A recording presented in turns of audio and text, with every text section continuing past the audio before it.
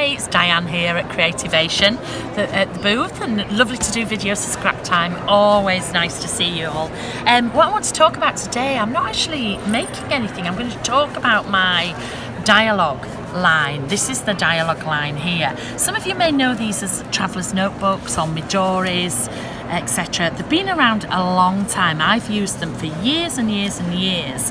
And I've come out with my own. You can just, if you see at the back where it all is there, we have all the separate notebooks and covers. So I'm going to talk you through that. I'm going to talk you through the different books, how the system works, and show you how it all comes together. Okay, so there's actually 8 books. I've called it the dialogue because I have the diary and Dylusions and die cuts. So I just thought, oh, dialogue fits in. So I have 8 separate notebooks. Now, when I've used these before, I've used lots of different makes.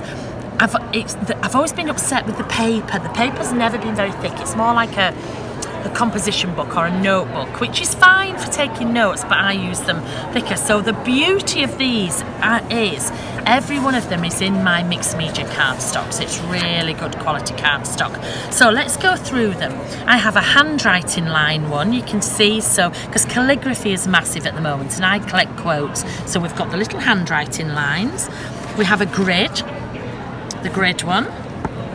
We have this, oh, I know this has got stuff in, but this is a plain one, like the journals, so it's, I know we've already decorated in there. That's handwriting lines. I have a ready decorated backgrounds one that has all the backgrounds in. I have one for the bullet journalers with the dots. This is an agenda, so we've got the Monday to Sunday. And then the last one of the 8 is we have a black one. Never ever seen a black one of these anywhere. So these are the books. They're nice, thick and chunky. Nice chunky books, really good quality. So those are the different ones. I'll just put those to one side and talk you and show you some of them done. Oops.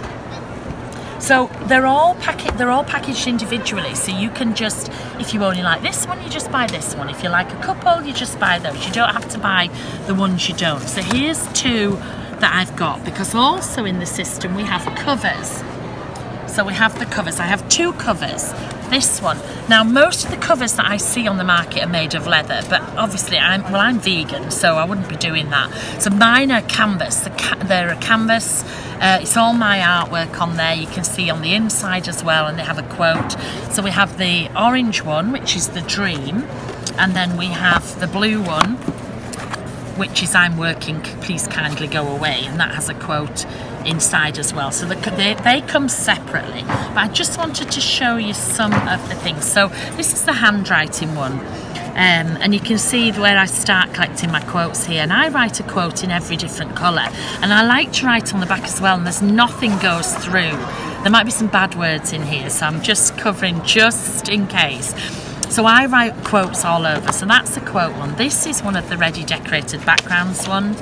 And you can see I can just put the stamps straight in. I can draw in it. So if I'm on the road and I can't get messy in hotel rooms and things like that, the backgrounds are already done. And then I can just go in and add my art to it. These are some of the die cuts, the stamps, my quotes, etc. So there's all sorts. These are some more of the die cuts that you can go and, so if you're frightened of the mess that I make with my inks and paints, etc., this is the one for you. Oh, that's not finished. You see, I do all the writing and I leave it blank, and then when I'm on a plane, that's when I fill everything in. So I've obviously missed one. So that's the ready decorated one. I have pockets as well, which I forgot to show you. I'm sorry, because that's a pocket there. There's a set of 3, there's one missing, and they come like this. Again, they've got all my artwork on. The artwork I've left, some of it I've doodled as a start, but you can add to this, you can add your own things on. It's got little pockets and little slots to put things in. So there's these 2, and there's another one somewhere, not sure, it looks like this. So we have, and they come in a pack of 3. This is another, oh, this is the grid one, but I've actually used it for writing. I use all of it, tons of mine I use for writing. Black one, love the black one. I have these, I can't tell you how many of these I've got. And again, on a plane, all you need is this and a white pen. and I practice, I just doodle. People say to me, you make doodling look so easy. It's because I do it constantly. These are stencils. I draw in my stencils and then I doodle. This is done using the journal block. Again, using the journal block and the frames. So you can see I practice drawing in there. I do all sorts, and then afterwards I'll add, see, doodle. It depends how long my plane ride is, really, of all the different things that I do. So there's a black one, and that's the ruled one. So the other one was calligraphy lines, and this one is ruled. What else do I have? Have I been through all of them? There's a blank one. You can, oh, let me see. So this is my ink, but look, it doesn't come through. It comes over the edge because I'm really messy, but it doesn't come through the back. So we've got ink and paint in there. That's a ready decorator. Here's an agenda one. So here we go. So you can see I've got the Monday to the Sunday, and I use my stamps in there. I use, you know, or sometimes I'll just doodle. These are actually my diary stamps, but you could have doodled this. And again, it can fit in. I've gone quite monochromatic in this. I've kept to a colour scheme, really. So anyway, so those are the different books. I'll talk about the bullet journaling ones later. But what a lot of people ask me, they say, what does the inside look like? Well, the inside, when they come, they're quite stiff, but when you've used them a while, they soften they're really nice and they soften up. But the inside looks like this. You have a piece of elastic with two ends, that is your cover. Now, okay, if you put too many books in, this will eventually snap. So you're going to have to thread some more elastic through. Don't be tempted to put too much in. And then you have two elastics in there as well. So people say, well, how come you've only got two elastics, but you can get all these books in? Because you can put as many as you want. This is what you do. You use these elastic bands. So I have, they come like this. We have 4 different colours in a pack. And you take the elastic bands, and what you would do is you would take 2 of your books, and you can either do just the covers or you can just do the whole thing, and you take one of the bands and you sandwich them together. So you sandwich them together like so. You make sure that they're separate, and then that way up, and then you'll feed them underneath the elastic like so. So you've got 2 on one elastic. Then you'll take another book and you can feed it through the elastic. So now I've got 3 books just on the one elastic. You can add more in there, but you don't. If you add too much, you're in danger of that elastic snapping, and don't blame me when it does. But it's quite nice to take maybe 2 of the pockets, and so I'll elastic the 2 pockets. Oops.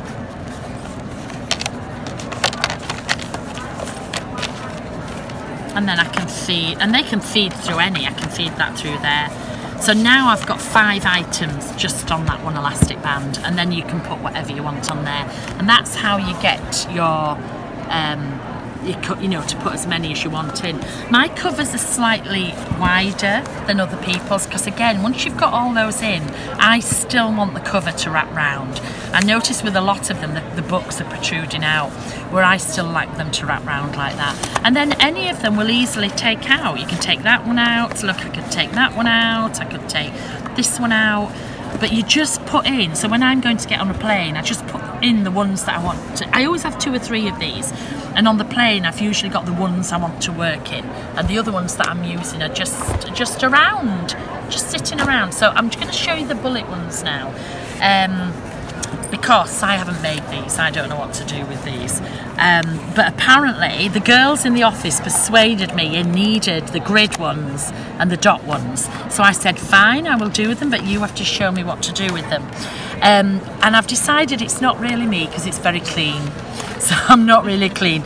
But this is what they do. You write your own things. It's great for the people who make lists. So can you see she's got the birthdays? That's how many people's birthdays are in December. And what else have we got in here? Monthly tables, monthly log, weekly log. So they make up their own templates. They make their own templates for everything. There's a bucket list here. It's for people who love lists. That was her, she works for Ranger, and those were her personal days off. So you can see, so that's one. This is another one done by Sandra, who's one of my tutors. And again, she's done a January month overview. She's got a little tracker here, and then she's got the weekly, so this is what she's going to do for the shopping and the notes. And what I like about this one is she's got things like this, books to read and films that she wants to see. Here she's put all the Dylusion colours, so these are the inks that she has, these are the paints that she has, these are the pens, and she's also got tapes in here as well, so she knows what things she's got. This is from Michelle, another one of my tutors, who's hooked really into this, and she has an index. Apparently this is what you do, you have an index of things. It's a bit too organised for me. I'm like, you know, I love it. I mean, look at this.